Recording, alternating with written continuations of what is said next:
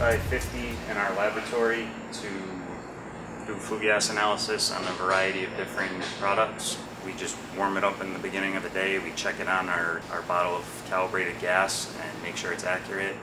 And we haven't really had a problem. Some of our older analyzers would break down. We lose sensors pretty often. We'd get leaks in the tubing, and that would cause a lot of issues and slow things down, but we can depend on it, and it makes our day go a lot more smoothly.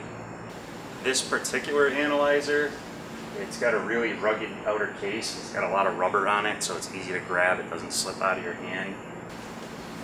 This moisture trap is very easy to empty out. The wand is, it's not bulky. Some of the wands on our other analyzers were hard to maneuver, and the tube attaching it was really awkward, and it would get twisted up really easy. And overall, it's just very durable.